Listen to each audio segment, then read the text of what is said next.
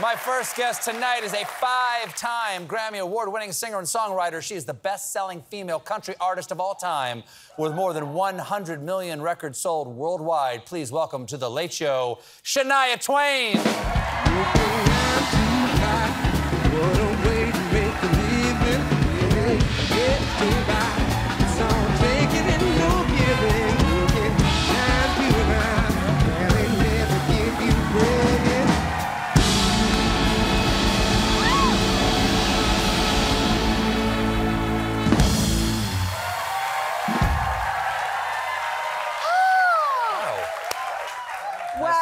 Nice to see you.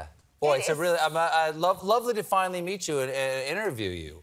Really, it's, I'm a longtime fan. I recognize this from a music video. This outfit is very resonant of, is it Feels Like a Woman? That don't impress me That don't much. Exactly, that's it. Exactly. It's not the same dress, no, is it? This is like, it's kind of, you know, Shania-esque. This is like the giraffe version. Sure. Well, listen, before we get into it, I am legally required to start a Shania Twain interview with this. Let's go, girls. That's awesome. All right. Okay, we are in the midst of what historians are calling the Shania-sance. Okay, where you have a new album coming out on February 3rd. There it is. It's called Queen of Me. All right. You're going on a global arena tour. You're everywhere. Last year, you had a surprise appearance, Harry Styles concert right there at Coachella. You have a popular Netflix documentary, Shania Twain, Not Just a Girl, and you just won an Icon People's Choice Award. There you go. The animal pattern, the animal prints continue.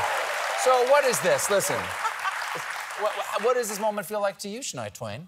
I am just so incredibly energized lately. I think that COVID was a very creative time for me, the isolation. Now, here you like isolation. I do like, I mean, not that kind of isolation. No, but you like for creatively, yeah. I love being isolated. I love to write music. So I like to be alone. I lock myself in the bathroom often to get that, you know, alone time space. In closets. I mean, I really you literally crawl into a closet and close the door? Closets are great. I need to be alone. No, I really do. I know. I'm guessing, Shania Twain, you have a better closet than I do. Probably. No, I know that probably, it does sound weird just saying it out loud, but yeah. I need the isolation. I need a space where I can let go of my inhibitions. There's no wrong thing to write. There's no wrong thing to say. I can say it out loud, I can scream it, whatever the emotion is, and not feel judged. So this is my no inhibition zone. You know, closets, bathrooms, where I can find privacy. Well, you've won many awards, 5 Grammys, as I said before. I am just curious how this moment feels to you. This is another high point recently. Where is this? A train was named after you. The Shania Train. Is this Canada? Is this back home? This is in Switzerland. Oh, in Switzerland. They take their trains really seriously there. They take their Twain trains very seriously. No. No, it's true. I have a long history with trains from my childhood, growing up in Canada, so it was very... it was very cool for me to be able to be there at the inauguration and have the train named after me. It was really a compliment, Shania Train. You have a signature right under there underneath Shania Train. Did you sign it live in the moment? I did sign it live in the moment. I wasn't sure if it was going to be, I thought they were going to get me to redo it later or something like that. But this is my real signature, and I've been doing thousands of signatures for my album. I've been signing the inserts, you know, for the album, for the CDs, so.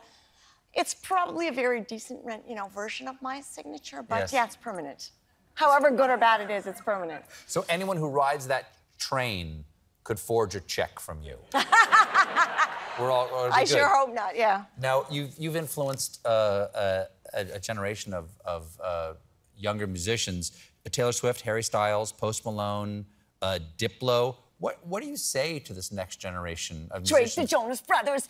It's just like... on and on. But, like, do you hear it? Like, when they say, like, when Post Malone says, you really influenced me, do you ever say, I don't hear it? Or...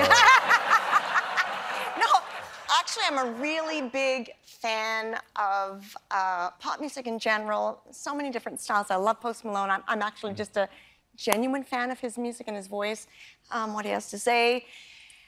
You know, what this all means to me is that things have gone full circle in these last 25, 30 years for me. These are artists that were kids, 4, 5, 6 years old, growing up to my music, and now they're grown up and able to express whatever that inspiration was to me. So it feels really, really good. I just want to sit down around a campfire with these guys and say, let's just see what happens, Let's get out our guitars and that would make it's a lot really of good mutual special. I inspiration. would watch that.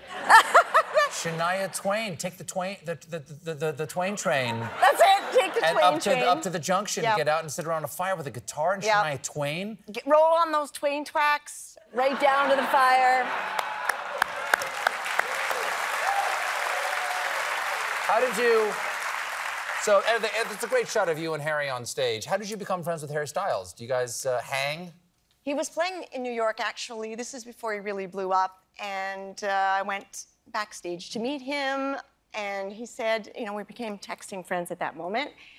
And texted me a few weeks later, would you call my mom and wish her happy birthday? I'm like, of course, sure. My mom was a big influence on me. And she, she's why I grew up with your music. So, called her up, wished her happy birthday, and Harry and I have been friends ever since. We have to take a quick break, but stick around. We'll be right back with more Shania Twain, everybody.